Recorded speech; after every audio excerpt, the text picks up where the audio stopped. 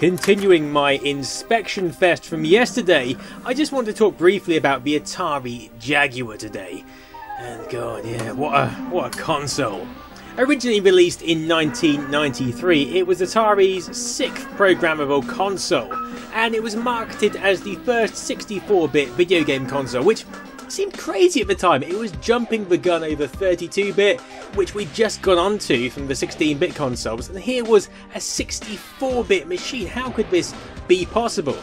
It didn't appear completely different from the consoles we already knew. It only had an RF output, an expansion port and a power in, and 2 joystick ports, which was similar to the 9-pin variants, but Atari had added a few more pins. And it also took cartridges, which kind of went against the swathe of CDs which were starting to appear. I guess that's kind of where the Atari Jaguar fell down. It was very difficult to program for because it had a multitude of complex chips. It had 2 main chips, and to make it 64-bit, there was 2 32-bit processors doing the grunt of the work. So it wasn't really a 64-bit processor in itself. But it did have some games which came out which really captivated my attention especially, and you know, Alien vs Predator was definitely one of them. Under the hood we have the Tom chip, which runs at 26.59 MHz, and the Jerry chip, which is a digital signal processor, and there's also a Motorola 68000 used as a management chip in there.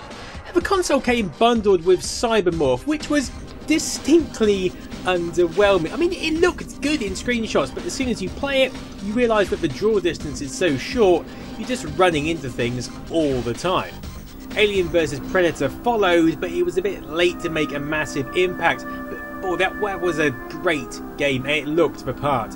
Tempest 2000 was also an amazing game for the system. It wasn't graphically amazing, but playability, it hit the spot.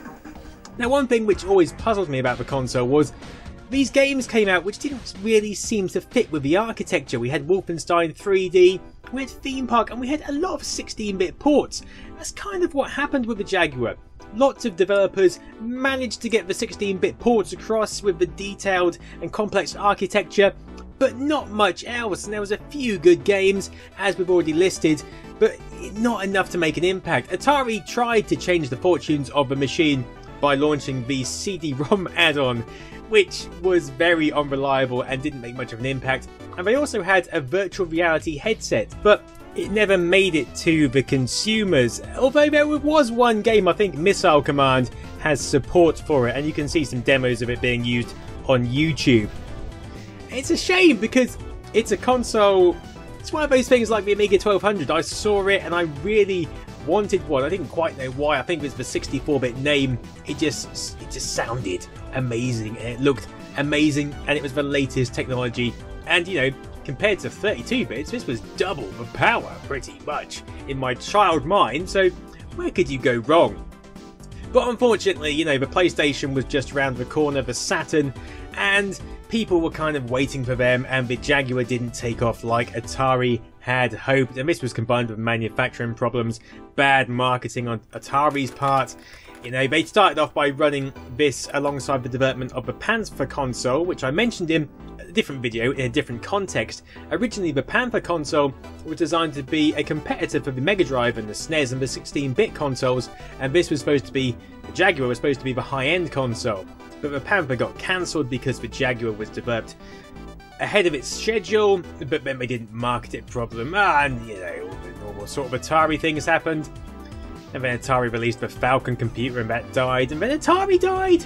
And it's a sad story because Atari, you know, they'd done well, they could have kept doing well, just a few bad mistakes that tripped them over. Anyway, let's take a look at some of the better games for the console. So we start off with the pack-in game, and that is Cybermorph. And this looked good in screenshots, it did its job, but you know, the draw distance is just so short, it's very hard to play, and it became synonymous with this woman. Good work. Portal now open. Her voice would pop up all the time.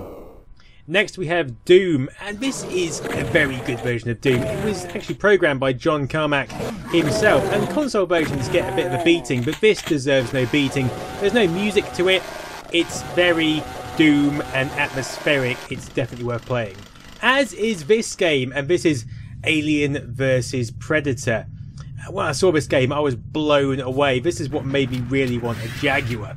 You might notice there's some kind of black shadows around those alien creatures there, and that is because this is actually footage from an emulator, and it's so hard to emulate a Jaguar because of its complex architecture, but people have still got problems with it today. Anyway, this was an amazing game, and it's amazing to play as well. Okay, and then we move on to one of the most addictive games on the platform. This is Tempest 2000, a take from the arcade game. This is probably the best version of Tempest you're likely to play. I could spend hours absorbed in this. It's got an awesome difficulty curve. The graphics, you know, they're not amazing. They're quite simple given the game's context, but it's very good and one of the must-have titles, along with Alien vs Predator. With all the excitement, I forgot to mention the controller. The controller itself is an absolute behemoth. Look at it, it's huge, and it gets knocked by a lot of people, but I actually quite like it. You've got all these buttons on the bottom, which, you know, some people say it's too much, but then you could get overlays which went over those buttons, and it turned it into like a keyboard. You had access to use weapons on demand, like in Doom. You could just press different buttons to bring up different weapons rather than cycling through them. And you've also got the 3 main buttons at the top, pause and option buttons, and a pretty solid D-pad. So I don't think it deserves all the hate it had. It is quite chunky in your hands, but it's not difficult to get used to. It's a controller. Deal with it. Anyway, that wraps up this Atari Jaguar inspection. I hope you've enjoyed it as much as I enjoyed looking at the console again. I'll do a full review on this console in the future because it definitely deserves it. But for now, that's all. Thanks for watching.